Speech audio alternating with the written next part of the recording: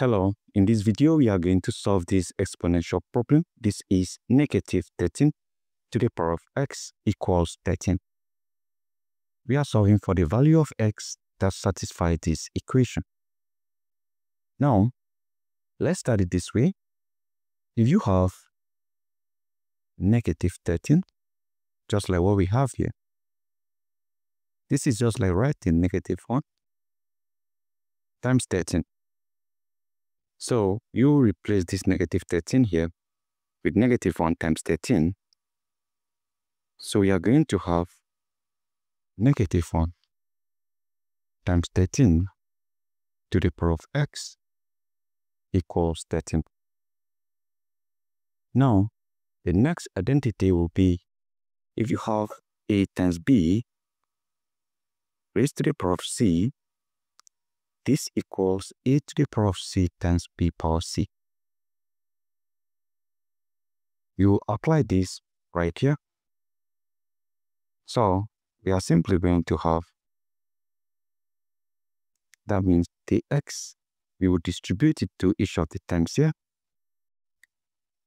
That means we will have negative 1 to the power of x times 13 to the power of x, and this equals 13.